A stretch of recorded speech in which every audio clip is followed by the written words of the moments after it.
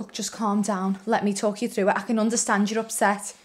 There isn't a word for how I'm feeling. Look, it only started in April. We were left working together in the shop and I don't want to hear about your sick obsession. You might not like it, but we are a couple. I take it the wedding's off then? I wanted to tell you earlier, but I promised Danny I wouldn't. The wedding's off. Charlie just doesn't know why. But please let me be the one to tell him. He's been through enough. Danny didn't want you to tell me because it's a phase. You believe what you want to believe. Oh, I'll tell you what I believe. You tried to seduce him. That's typical of people like you. People like me. Thinking you can just thrust yourself on whoever you like. You want to watch what you're saying. What's the matter? Don't like the truth? We're in love. You were getting married to someone else yesterday. If you don't believe me, why didn't you just speak to Danny about it? Don't worry. I will. I'm sorry. Didn't think you'd come. Wasn't sure how I would feel seeing you.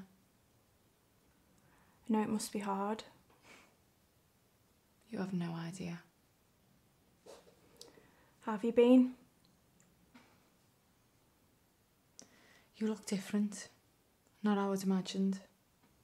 You look different. Well, I wanted to change. Obviously, you know. I'm sorry. Everyone keeps going on about how much I've changed, but it took me a long time to get here. A really long time.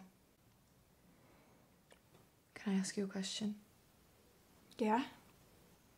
That's why we're here, isn't it? Why? Look, sometimes you just find yourself in a situation. There's no thoughts or feelings, you just react. And now? I don't think about it anymore. I'm like you, I've changed. You haven't changed. And you're nothing like me. It's you. Are you even sorry? Of course I am. I can't change the past, can I? No, you can't. But you can try to move on from it. And that's what I intend to do. Goodbye, Charlie.